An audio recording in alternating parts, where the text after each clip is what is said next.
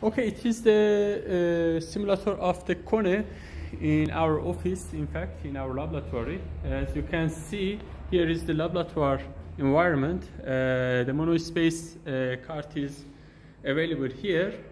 For the control of this elevator, in fact, for the controlling of the parameters, error codes, control of the parameter of the drive, and blah, blah, blah, we connect the main board to our computer with RS232. As you can see, this cable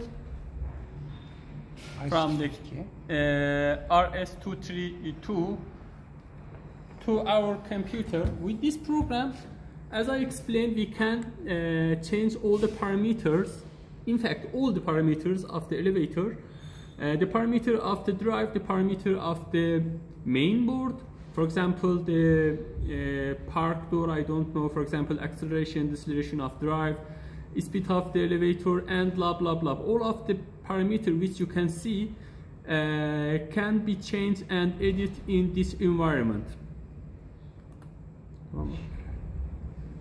Okay.